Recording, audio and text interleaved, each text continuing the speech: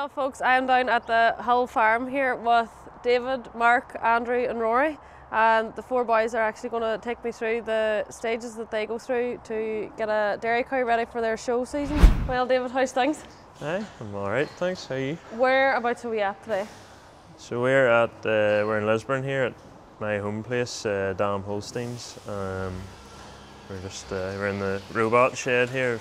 Just in behind here's the show pen for some of the show cows that we would keep for shows all year round. So you're going to talk me through what's involved in choosing an animal for the show? Yeah, so we would sort of maybe like the likes of Balmoral's show start a year in advance. We would be selecting what we think has show potential to make the show then working towards that all year. We're sort of putting her in calve to get her calving at the right time for the show, probably 4 to 5 months before the show. We would want that animal calving to be looking her optimum on show day. Yeah. So it all starts a year before?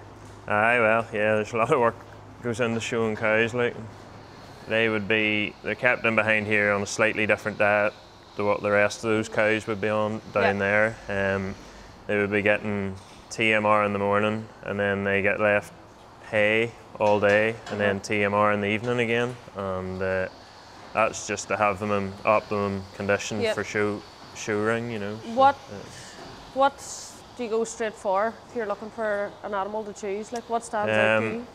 She needs to have a nice dairy character about her, good hard top on her, and mammary system is key to doing well in the show ring as well, and has to be able to walk on a good set of legs and feet as well. So and then within the year then she'll progress, and you just look to see what is potential then. Yeah, and our top end pedigrees would normally match what we're trying to show, like, so we sort of have an idea of what's going to be good or what could be good, you know. So David, what draws you to wanting to show cattle? Like, why do you want to do that?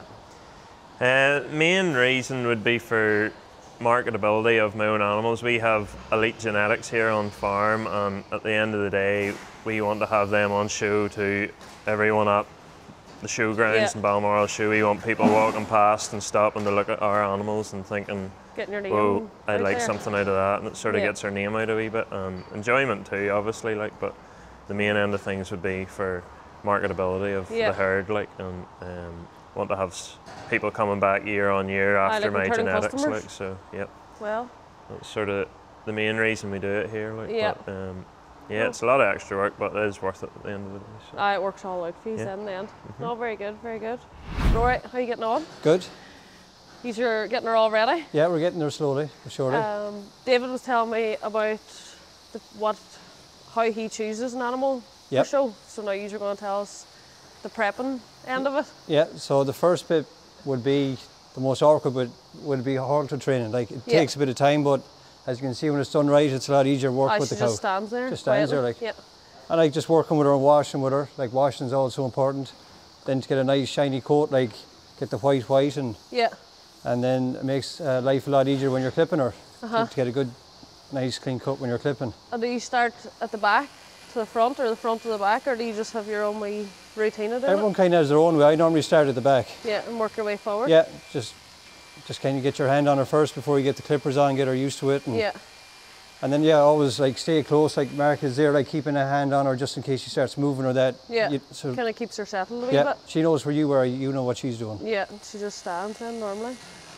What made you go into the preparation end of getting cows ready, or was it always in the family, or? Not really, it was kind of it was an accident. Like, just my uncle at home showed, and I liked helping him and wanted to get a little bit better, and the thing just snowballed a bit, I guess. Were you self-taught, or did you go and learn, or just? I go and learn. I was lucky enough to work with some good people that were good to me. Industry? Yeah. So they looked after me. So here you see Mark clipping the udder a lot tighter than the rest of the body, just to emphasise the skin texture and the udder quality of the udder. And then like you always find a lot more veins too when you clip the udder really short. This would be like a bear blade if you went to the hairdressers. Yeah. To the barber, I should say, not the hairdressers. Yeah, the hairdressers. Yeah. These are like the cow hairdressers. Yeah. It's the same principle, like. Yeah, exactly. It's like if a girl's getting ready for a night out. Yeah. They all go to the hairdressers. You can see the veins already popping out there already, like. Definitely. Would you say this is like the most important part, or? It'll be a crucial part. A crucial part, yeah. What's the next step now that we're at? Okay, so the next step now, Mark, is doing our top line. You see here, he's using a blower and brush to blow the hair up straight. Yeah. We're just doing that. Ideally, every Holstein cow should have a straight spine. So we're just trying to help that out a little bit. And do you keep the hair on the top of her? Yeah. And then just blend it out? Yeah, that's right. So you seen there earlier, we kind of left a wedge going down her back. So now Mark's going to blend it up and trim the sides and make it look as natural as he can. Yeah. Rory, with the clipping all done, what is the next stage now? So the next stage would be just putting some oil on the udder. After it being clipped so tight, you don't want the skin to go dry, so you just put some baby oil to keep it moisturised. Yeah. Just makes everything stand out, doesn't it? Yeah, and then just brush your tail out afterwards. Right, that's all you can do now then, until showtime. Yep. Then you just do the finishing touches and that's it? Yeah, that's right. Well, thank you very much for showing me, and all the best with her. Yeah, no problem. All right. Thanks. Right, Mark, David and Rory was telling me about the other two stages, preparation and choosing them. You've got the job of getting her ready for the ring. What does your job entail then? Well, first thing different is the halter. We use a leather halter to show them with. Yeah. For any reason, or just it just looks presentation? Smarter. It looks smarter, doesn't it? And do you just put that on her a couple of nights a week and get her used to it as such? You have to practice with it at home, aye. Just walking up and down on the concrete? A couple of nights a week, get her used to it before you go to the show. She's no bother there so far anyway, isn't it? Like, that's, you says that's only her third time on the halter. Aye. Normally they don't like it because of the chain, it's different, but... And does that, it must irritate them a wee bit, but no, I suppose it's just learning trade there, like. They just get used to it. And is there any wee things like teaching her how to stand properly? Well, normally you want the front 2 feet standing square, and the back leg beside the judge, it needs to be a little bit farther forward so you can see more udder. Yeah, yeah. And do you teach that here, or is this just... You have to practice that, and then hopefully she sticks by it then. There's nothing really else you can do, it's just keep practicing then. You can do all you want, but if they don't behave in the ring on the day, it's all a waste of time, really. Aye, well. You have to put in the work at home.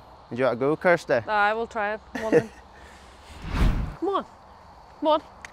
Come on. There, she's away now. Good girl. Don't take off.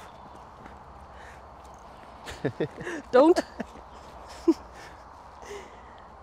Is this all just part of the practicing? Aye. Be nice. There you go. Keep your head up. Oh, she's gonna go. Mark, whenever you're in the ring, what is the judge going to be looking for? Like, what are you hoping to... Well, if you're the judge, that's the way you want the legs placed. You always want the head up, and you always hold a little bit of skin here.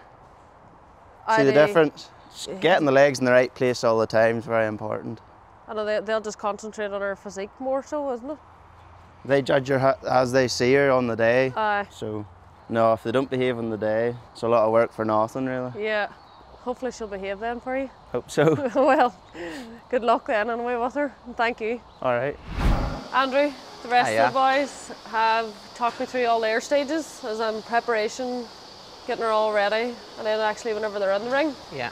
And this is what they've done so far, but we're just wondering, has the shows not been on had an impact on the market or the industry? I suppose it has had an impact. Some may say negative, some may say positive. We're probably showing animals virtually online now.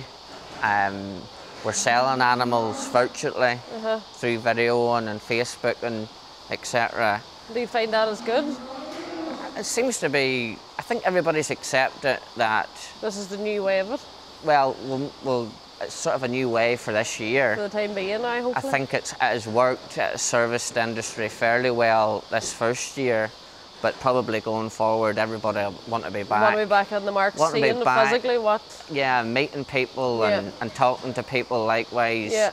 And the social aspects of it, you know, is one of the biggest things. Yeah.